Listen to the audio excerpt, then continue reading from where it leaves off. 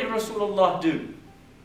How did he liberate those people and get them to love Islam, get them to see the beauty of Islam in a way in which allowed them to not have the insecurities that they had? One of the first things that Rasulullah did when he came to Medina was establish something known as the Medina Constitution. Constitution of Medina. Now here I ask you, in your own time, go and read this document.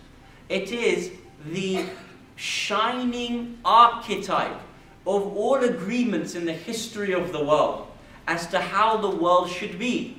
When you see here today the Universal Declaration of Human Rights, so many of the articles that we espouse today were started by Rasulullah 1400 years ago, sallallahu alayhi wa alihi wa sallam. This is a 37-point document available to you in English. Just go and Google it, the Constitution of Medina.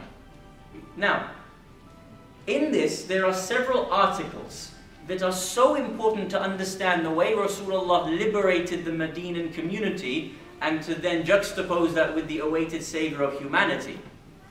The first point in the article is the most beautiful, profound thing one could ever read from the hand of Rasulullah.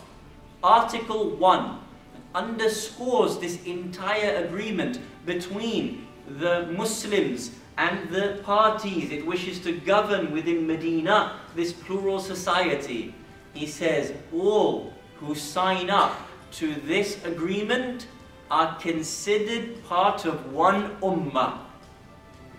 That is profound.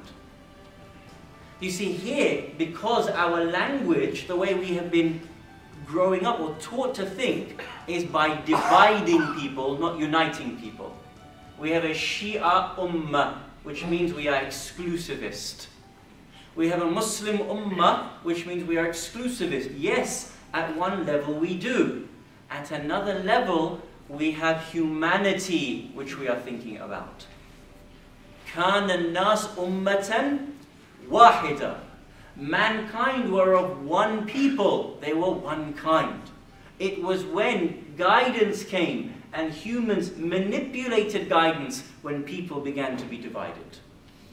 We're actually one people. And if we think like that, we'll begin to think the way Rasulullah thought.